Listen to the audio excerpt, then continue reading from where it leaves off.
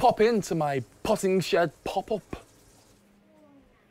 So we've got some homemade burgers. So the smoked burgers with the hallim on water. That's why you can smell that lovely smell there.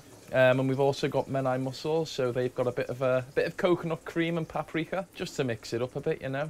So we open Tuesday till Sunday, 12 till 9. On a weekend, we often throw these cool little music events which go down well, where all the cocktails flow, and the food does too. My favourite cocktail at the moment, should I take you over to the board, the very official board? It'll have to be the smoked apple. So we've got a Angus, the aubergine. This one's Terry. I don't really name them, I'm making that up. We've got our lavender over here. On top we've got a little bit of mint for the mojitos. And a wilted basil, they're normally better than that. Got some basil and mint up there. Just to keep the cocktails fresh really.